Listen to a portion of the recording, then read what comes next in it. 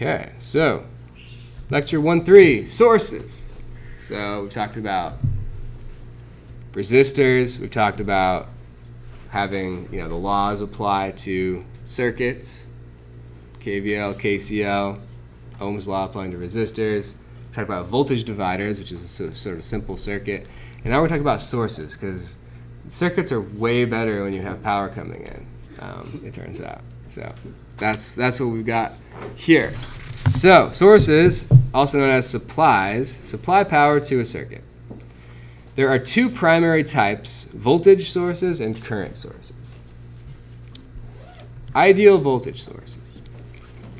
An ideal voltage source provides exactly the voltage a user specifies, independent of the circuit to which it is connected.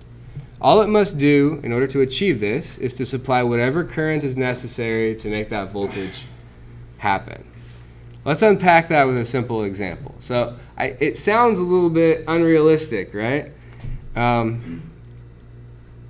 It has to provide, exactly the voltage the user specifies, no matter how it's connected up and no matter how much current it needs to supply. We're already going to be suspicious of this because we know that the product of voltage and current is power, right? And if we're going to be able to supply any current to it, you're talking, maybe infinite current is required to have that voltage, and maybe infinite power is required, and we know that's not going to happen because our laptop battery is always dying, and power is never infinite. It's always running in short supply, right? So, limitations of a voltage source is this example. In the circuit shown, so it's just a simple voltage source, an ideal voltage source, connected to a resistor, okay? So in the circuit shown, determine how much current and power the ideal voltage source Vs must provide in order to maintain voltage, so whatever it's specified to be, Vs, if the resistance R goes to infinity, and alternatively, if the resistance goes to 0. So these are like the two limits, right? So either it can be connected to something with very high resistance, infinite resistance, or it can be connected to something with very, very low resistance. What would a very, very low resistance be? A wire. So if this was just connected to a wire, what is that called? A short circuit, right? A short circuit is what happens if we just connect the two ends, the two terminals together by a wire. The short circuit. We call, alternatively, if you have infinite resistance in between the two terminals, we call that an open circuit. Okay. Right. So in the limit, there's 0 current flowing. So, all right. So let's unpack this. So we know what the voltage is across R. It's going to be Vs. Has to be, right? We could do a little KVL loop, which would say Vs minus Vr equals 0, so Vs equals Vr, right? So we know that Vs equals Vr. So Vr equals Vs. Whatever that is, maybe 12 volts or 5 volts or AC or whatever it is. So Vr is equal to Vs. We also know that Ohm's law applies to this resistor, right? So we know that IR is equal to VR over R. And VR, we just decided, was Vs, right? So Vs over R.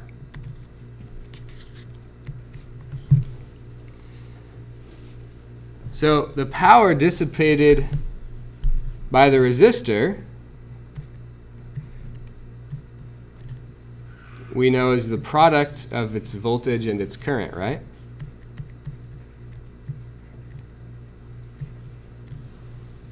So we have both of those now. So it's Vs times Vs, so Vs squared over R.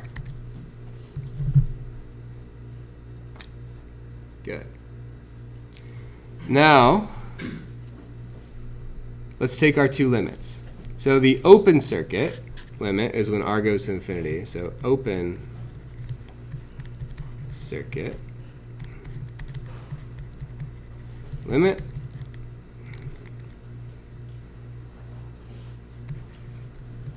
R goes to infinity. What happens to the power? Smaller. So power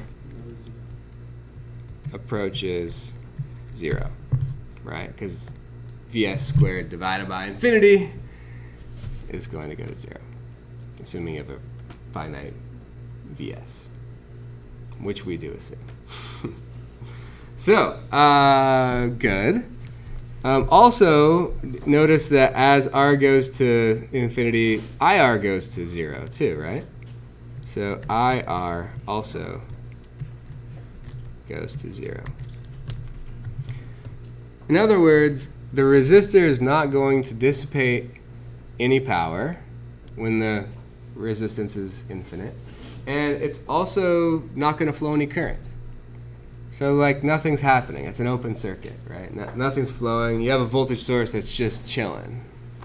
It's not really doing anything for you probably, but hey, at least you didn't have to give any power either, so that's nice.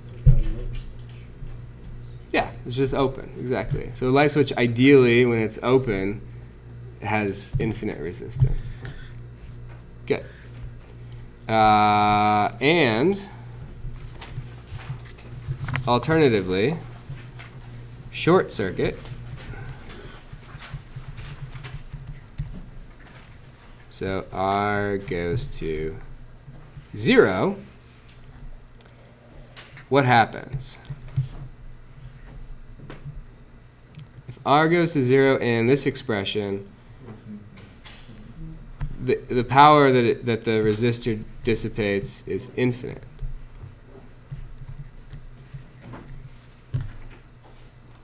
And what about the current? Current also goes to infinity. So this isn't super realistic, right? Because we know we can't supply infinite power. So something's got to give. And that's actually, we'll talk about how to model a real source at the end of this lecture. But let's talk about ideal current sources first. So there's something fishy, right? There's something that says, oh, okay, it's ideal, but it's also unrealistic to say that it's just going to supply whatever voltage you prescribe, no matter what you connect it to. If you just short it, no voltage source is going to be able to maintain a voltage, a non-zero voltage across a wire. Because that wire is constantly just flowing that current, so you have a potential and it's constantly being wiped away. So ideal current sources, there's a sort of dual relationship here that's important to notice. So ideal current sources provide exactly the current a user specifies, independent of the circuit to which it is connected. So it's the opposite of an ideal voltage source. It supplies whatever current, regardless of what it's connected to. All it must do in order to achieve this is to supply whatever voltage is necessary to make that current flow. Let's also unpack that. We're suspicious that we can do this, again, because it sounds like a problem. In the circuit, determine how much voltage and power the ideal current source, IS, must provide in order to maintain a voltage if R goes to 0, so if we short it, and if R goes to infinity, which is if we leave it open. Okay, so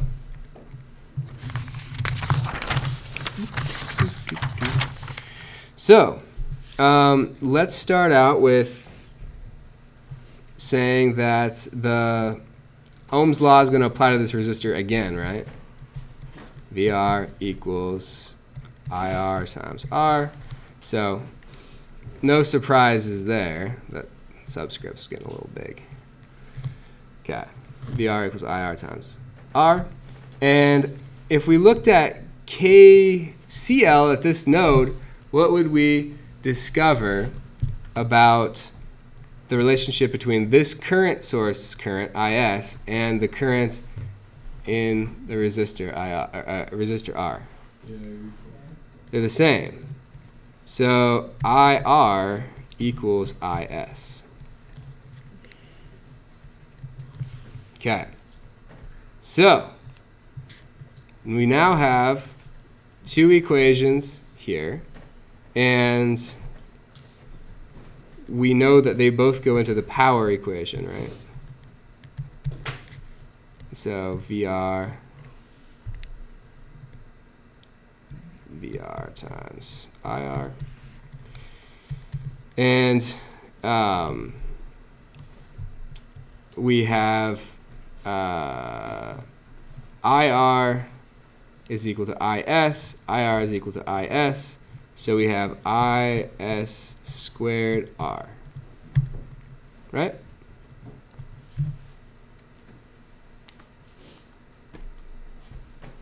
Good. So let's take the short circuit limit. Short circuit. So R goes to 0. And is this going to be easy or hard for the current to flow when R is 0? It's going to be easy. So it doesn't have to supply any power in the limit. So if R goes to 0 in this equation, PR goes to, I'll say goes to 0. So it requires no power to flow current through a perfect wire, which makes sense. That's kind of what wires are made for, so it's good. We have confirmed that wires are good for flowing current in this, so that's great. IR is going to approach what?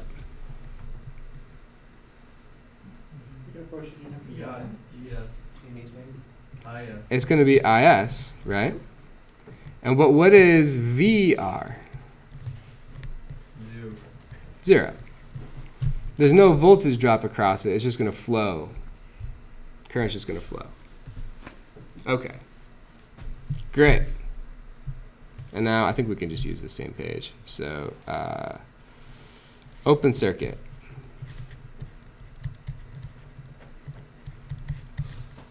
R goes to infinity.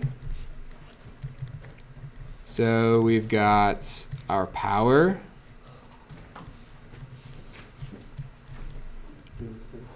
Is it also going to go to infinity, right?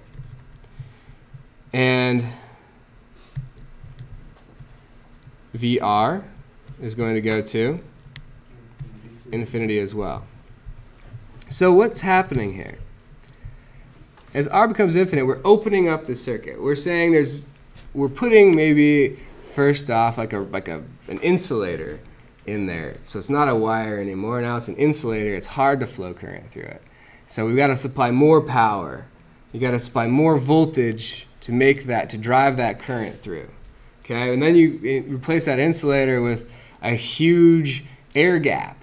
Okay, and very little, if any, current is going to really make it through, right? Unless you increase that voltage more and more and more and more, and that power more and more and more, and then actually it would like arc in real life across the air gap.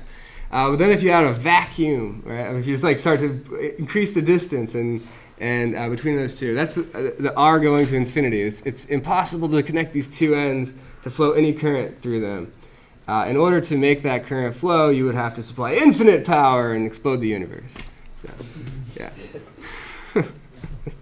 So that's the idea of these ideal current and voltage sources.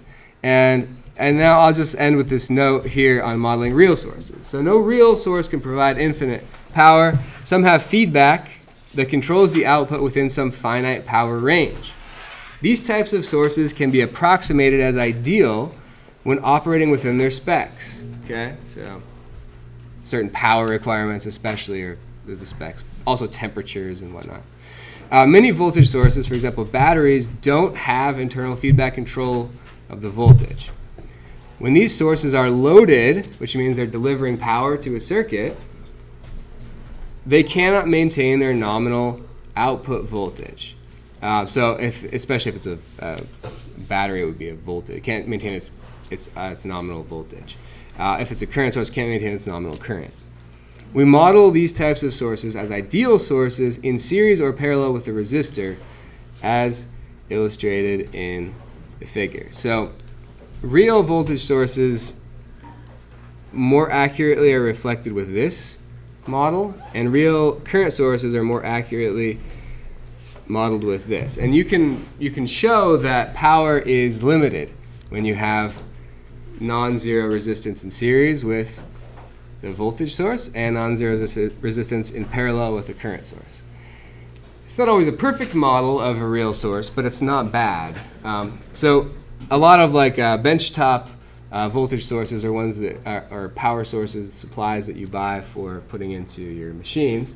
They have a nominal output voltage that comes in the manual. You can read, and it'll be like 50 ohms is common. There are other standards, 75 ohms or whatnot. So the output voltage, the output resistance is a rating that you'll see in a lot of power supplies. For batteries, depending on the battery, you have to come up with an approximation for what is its nominal output resistance is. So whenever you model something with a battery in it, a circuit with a battery in it, don't forget that. Don't forget to put in this nominal resistance, or this output resistance in your model. Otherwise, it won't be realistic. Okay. That's it. Thanks for your patience.